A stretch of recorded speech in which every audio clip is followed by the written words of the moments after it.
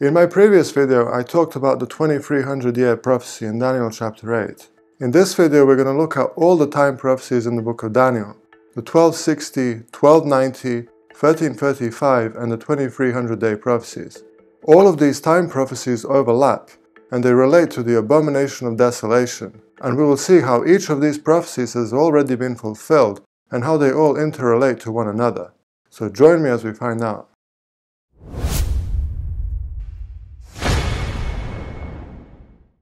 So the Abomination of Desolation is basically describing something that is abominable and that destroys. And Jesus warned that this Abomination of Desolation would appear in the holy place. When ye therefore shall see the Abomination of Desolation, spoken of by Daniel the prophet, stand in the holy place, whoso reads let him understand. Then let them which be in Judea flee into the mountains. This prophecy was to have a dual fulfillment, as Jesus was addressing two separate abominations of desolations in the book of Daniel. The first one was the destruction of Jerusalem and the Jewish temple in 70 AD at the hands of the Roman armies. And this is the abomination of desolation referred to in Daniel chapter 9, which was to come after the 70-week prophecy expired in 33 AD. But there was also one abomination of desolation which was to happen in the future, and this one was to be tied to the appearance of the Antichrist. So in order to know what the abomination of desolation is, we need to know who the Antichrist is and when he was to appear. Now many people today believe that the Antichrist has not yet been revealed, and that the abomination of desolation refers to a time when a future Antichrist will sit in a rebuilt Jewish temple in Jerusalem, and when abominable sacrifices will be performed in the temple. But as I covered in my video Antichrist Revealed, the Antichrist has already appeared. And the Antichrist's power is the Roman Catholic Church, which ruled in the Dark Ages, as all Protestants once recognized. The papacy ruthlessly persecuted the saints throughout the Dark Ages, blasphemously claiming unto herself the prerogatives of God, and teaching a false gospel for many centuries. And as we look through the scriptures, and as I covered in my video on the third temple in prophecy, the temple of God in 2 Thessalonians cannot be referring to a literal Jewish temple, but is the body of believers or the Christian church. And Paul warned in 2 Thessalonians that the Antichrist was to sit in the temple of God after a great falling away from the truth. Let no man deceive you by any means, for that day, the second coming of Christ, shall not come except there come a falling away first, and that man of sin be revealed, the son of perdition, who opposes and exalts himself above all that is called God or that is worshipped, so that he as God sits in the temple of God, showing himself that he is God. This great apostasy developed in the early centuries after Christ. As the church became increasingly compromised with pagan doctrines and practices, especially in the days of Constantine, the stage was set for the man of sin to make his appearance. And to know when the abomination of desolation was set up, we need to know the period of Antichrist's reign, and when he started ruling. According to Daniel chapter 7, the papal Antichrist was to rule for a time, times and half a time. But this is equal to the periods of 42 months and 1260 days found in the book of Revelation. And as the Protestant world once recognized, the day for a year principle applies when dealing with Bible prophecy, which means that one day in prophecy equals one literal year. And so the 1260 days of Antichrist's reign were in fact 1260 literal years, during which the papacy ruled in the Dark Ages. This 1260-year period began in the year 538 AD, when church and state were united in Rome and when the papacy was given civil power to persecute the saints. And it lasted until the year 1798, when the papal states were abolished and the papacy lost its political power. And in Daniel chapter 12, the end of the 1260 years is given as a historical marker to calculate when the abomination of desolation was to be set up. Daniel chapter 12 refers to the time of the end, and it says that this time of the end would end after the time, times and half a time of Antichrist's reign. So after the 1260 years of the Antichrist's reign had expired. And as we saw, the papacy's reign ended in 1798. Daniel was told that the words of the prophecy were sealed until the time of the end, and desiring to know when the time of the end would be, Daniel asked, "How long shall it be to the end of these wonders?" And the answer came, And I heard the man clothed in linen, which was upon the waters of the river, when he held up his right hand and his left hand unto heaven, and sware by him that lives for ever and ever, that it shall be for a time, times and a half. And when he shall have accomplished to scatter the power of the holy people, all these things shall be finished. So Daniel asked when the time of the end would be, and the answer came that it would be at the end of the 1260-year prophecy, which ended in 1798. So 1798 is when the time of the end referred to in Daniel chapter 12 began. And the angel then revealed to Daniel another time prophecy, the prophecy of the 1290 days. And from the time that the daily shall be taken away, and the abomination that makes desolate set up, there shall be 1290 days. No starting point is given for the 1290-day prophecy, but we do have the ending date for this prophecy, and the ending date of the 1290-day prophecy is 1798, when the time of the end began. And we know this because the whole theme of Daniel chapter 12 is the time of the end. The time of the end, which began in 1798, is the only historical marker given in Daniel chapter 12. After stating that the time of the end was to begin at the end of the 1260-year prophecy in 1798, the angel then says that there would be 1290 days from the time that the abomination of desolation is set up, and he gave no starting point for the 1290-day prophecy. But, as we said, the only historical marker in Daniel chapter 12 is 1798, the time of the end. So the only obvious conclusion is that the time of the end, or 1798, is the time when the 1290-day prophecy was to end. So when the angel says that from the time that the abomination of desolation is set up, there would be 1290 days, he means from the time that the daily is taken away until the time of the end, there would be 1290 years. So the 1290 days are 1290 literal years, which begin 1290 years before the time of the end began in 1798. And this means that the 1290-year prophecy was to begin in the year 508 AD, a full 30 years before the 1260 years began. So both the 1260 and 1290-year prophecies were to end in 1798, with the 1290-year prophecy starting in 508 AD, and the 1260-year prophecy starting 30 years later in 538. And the prophecy tells us that the visible sign of the beginning of the 1290 years was to be the taking away of the daily and the setting up of the abomination of desolation, and that the abomination of desolation signified the rise of the apostate Roman Church was recognized by the Protestant reformers. Sayer Rudd, writing in 1734, "By the daily sacrifice here I understand the pure worship of God under the gospel, and by its being taken away, the suppression or corruption of that worship by the anti-Christian tyranny taking place on the rise of the papal apostasy." This, I suppose, may be intended in the next words, which seem to me in a great measure explanatory of the last, and the abomination that makes desolate set up. Abomination in Scripture frequently signifies idols, and so here aptly represents the idolatry of the Romish Church, by which a desolation is made in the pure doctrine and discipline of the gospel. So the abomination of desolation and the start of the 1290-year prophecy was to be a visible sign of the rise of the power of the Roman Catholic Church. And Daniel chapter 11 gives us another criteria to identify the start of this period. "An arm shall stand on his part, and they shall pollute the sanctuary of strength, and shall take away the daily, and they shall place the abomination that makes desolate." This is talking about the same papal power, and it tells us that arms would stand on the part of the papacy, or that military force would be used to advance the cause of the Roman Catholic Church. So there had to be some visible sign of the ascendancy of the Roman Catholic Church around the year 508, 30 years before the 1260 years began, and military force was to be used to advance the interests of the Roman Church. At this time in history, in 508 AD, the Western Roman Empire had recently been split up into 10 kingdoms. None of those kingdoms were initially Roman Catholic. They were either pagan or they belonged to other Christian groups. But for the papal Antichrist to make his appearance, and for the 10 kings to give their power to the beast, this had to change. These kingdoms had to convert to Roman Catholicism and to enforce Catholic doctrine in their kingdoms. And this is what is meant by the abomination of desolation being set up. And this process began at the start of the 1290 years in 508 AD, in the reign of Clovis, king of the Franks. Clovis was the first of the 10 kings to convert to Roman Catholicism, being baptized in the year 496 AD on Christmas Day in the French city of Reims.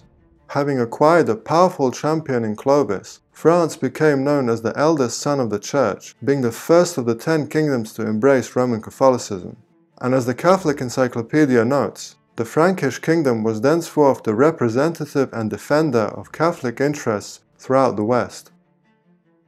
And it was in 508 AD, just as the prophecy foretold, that Clovis used military force to defend the interests of the Roman Church over their Arian enemies. The Visigoths were of the Arian faith and occupied large parts of Spain as well as Gaul, which is in modern-day France, and they were bitter enemies of the Roman Catholic Church. The 6th century historian Gregory of Tours tells us of the religious nature of Clovis' declaration of war upon the Visigoths in the spring of 507. It is with regret that I see the Arian heretics in possession of any part of Gaul. Let us, with the help of God, march against them and, after having conquered them, bring their country under our control. So this was described as a religious war by historians close to that time. And the war started in the year 507 AD. And by the year 508, the Visigoths were defeated at Toulouse and driven from Gaul, as Clovis expanded his Frankish kingdom.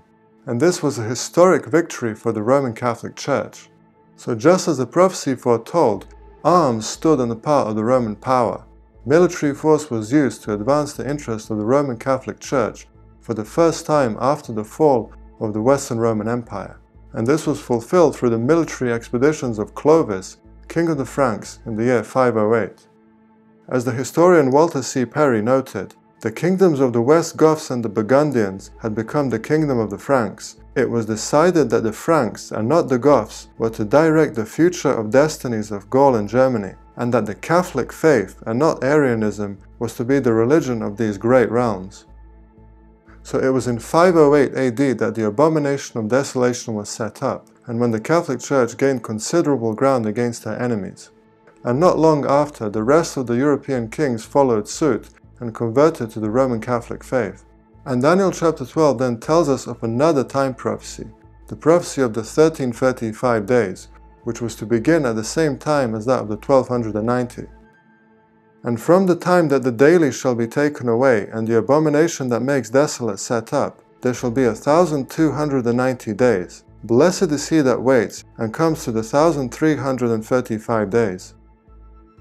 Again, no starting point is given for the 1335-day prophecy, but it is clear from the context that the 1335 days is an extension of the 1290 given in the previous verse, so that the 1335 began at the same time as the 1290. And as we saw that the 1290 years were to begin in the year 508 AD, so the 1335-year prophecy was to also begin in the same year. But while the 1290-year prophecy terminated in the year 1798, the 1335 was to extend to 1843.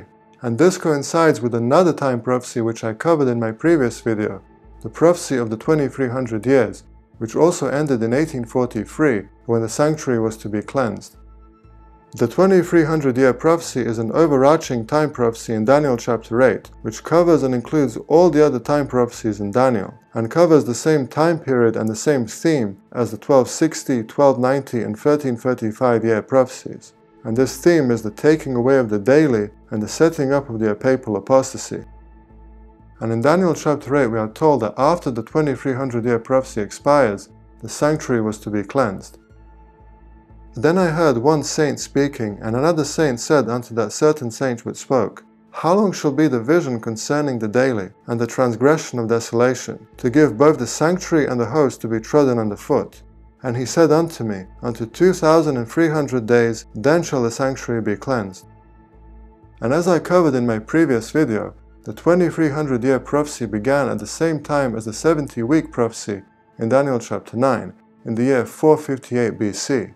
And the 2300-year prophecy ended in 1843, when the great time of judgment of God's people began. Both the 2300 and the 1335-year prophecies are dealing with the same theme, the Abomination of Desolation. And the 1335-year prophecy in Daniel chapter 12 was to end at the same time as the 2300-year prophecy in Daniel chapter 8, and they were both pointing to the end-time judgment which began in 1843. And it is seen in the very next verse that the 1335-year prophecy is pointing to a time of judgment. And we know this because it says that at the end of the days, meaning at the end of the 1335 days in the previous verse, Daniel was to arise to his lot or to his inheritance. But you, go your way till the end, for you shall rest, and will stand in your lot at the end of the days.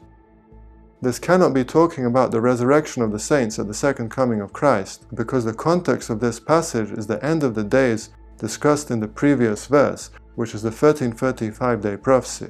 So both the 1335 and the 2300-year prophecies were pointing to a time of judgment that began in the year 1843.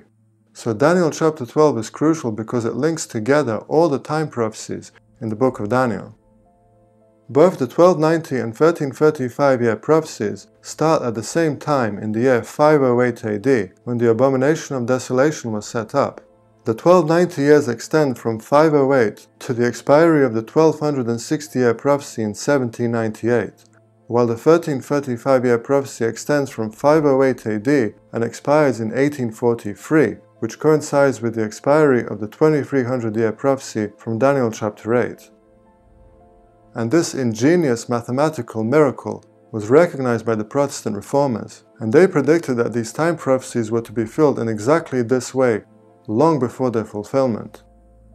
John Tillinghast, writing in 1654, "Whosoever is not satisfied with that beginning we have formerly laid down, but seeks another, must mind these two things. 1. That he so fixed the head of the 1335 days as that he makes them expire at the same point with the 2300. 2. That he also make the 1290, which arises from the same head with the 1335, to end at the same point with the 1260. And as another author wrote in 1699, there are two other great numbers in Daniel chapter 12, one of 1290, the other 1335, which is 45 more than the other, so that although they both begin together, they do not both end together by 45 years. And that they begin together is evident, for the 45th is the addition of so many to the 1290. Therefore it is said, Blessed is he that lives to 1335. So that whenever these 1335 years begin, they end with the 2300 years also. Again, the 1290 is 30 more than 1260, therefore, though they may end together, yet they cannot begin together. The Protestant reformers were clear from their study of the scriptures that both the 1335 and the 2300 years were to end together in the same year, and that the 1260 years were to end in the same year as the 1290. The starting point for the 1260, 1290 and 1335 year prophecies are firmly rooted in history, and so the ending of the 1335 year prophecy in 1843 confirms without any doubt that the 2300 year prophecy also ends in the same year, in 1843. The 2300 year prophecy could not begin in 457 BC and end in 1844, as some believe, because then the 2300 years would end 1 year later than the 1335. And it is clear from the context of Daniel 12 and the whole book of Daniel that they had to end at the same time. So the 2300 year prophecy ran from 458 BC to 1843. And there are some other reasons why the 2300 year prophecy was to start in 458 and not in 457 BC. Growing independent evidence shows that the start of Artaxerxes' reign was in the year 465 BC and not 464, meaning that the 7th year of his reign, when the 2300 years and the 70 weeks began, was in 458 BC and not in 457. Another reason is the timing of the crucifixion of Christ. The Bible tells us that Jesus was crucified on a Friday Passover, and this was in the middle of the 70th week of Daniel chapter 9, and this is 483 years after the decree of Artaxerxes in the 7th year of his reign. If the 7th year of his reign was in 457 BC, then this means that the crucifixion of Christ would have been in 31 AD. But the problem here is that there was no Friday Passover in 31 AD. The only way to resolve this problem is to understand that the 7th year of Artaxerxes' reign was 1 year earlier, in 458 BC, instead of 457. With the 458 BC starting point for the 70 weeks and 2300-year prophecies, Christ was to be crucified in the year 30 AD, and there was a Friday Passover in the year 30 AD, so this is in line with what the Bible describes, and not 31 AD, where there was no Friday Passover. So this further confirms that the 2300-year prophecy and the 70-week prophecy started 1 year earlier in 458 BC, instead of 457. But the strongest proof for the 2300 years ending in 1843 is the fact that the 1335-year prophecy ended in that year. The firmest and most provable of all the prophecies in the book of Daniel is the 1260-year prophecy. It is relatively recent in history compared to the other time prophecies, and it is well attested by many sources. It began in 538 AD when Justinian gave power to the Roman Church, and it ended in 1798 when Napoleon's armies abolished the Papal States and ended the papacy's civil power. And the 1290 and 1335-year prophecies are based on the 1260-year prophecy, because we are told that the 1290 and 1335 both start 30 years before the 1260 years began. Since 538 is the certain beginning of the 1260 years, both the 1290 and 1335 were to begin in 508 AD. And this means that the 1335 ended in 1843. And as we saw, the 1335 and 2300-year prophecies were both to end in the same year. So as the 1335 ended in 1843, there is no doubt that the 2300-year prophecy also ended in 1843. For if the 1290 points to the end of one prophecy, which is the 1260, then the 1335 also ends with another time prophecy, which is the 2300. The 1335 and 2300-year prophecies cannot possibly end in different years. There is no biblical basis for this, and any claim that the 2300 years ended 1 year later in 1844 is unbiblical and based on a faulty timeline. So in conclusion, the 1260-year prophecy began in 538 and ended in 1798. The Abomination of Desolation was set up 30 years earlier in 508 AD, in the reign of Clovis, king of the Franks. And 508 AD was the starting point of two other prophecies. The first of these was the 1290, which expired together with the 1260 in the year 1798. And the other was the 1335-year prophecy, which ended at the same time as the 2300-year prophecy in 1843. And the expiry of the 1335-year prophecy in 1843 confirms without a doubt that the 2300-year prophecy started in 458 BC and ended in 1843. And as we saw, all of these time prophecies in the book of Daniel are closely related. They are fixed in time, and each one confirms the correct starting and ending date of the others. So thanks for watching, let me know your comments below, and see you in the next one.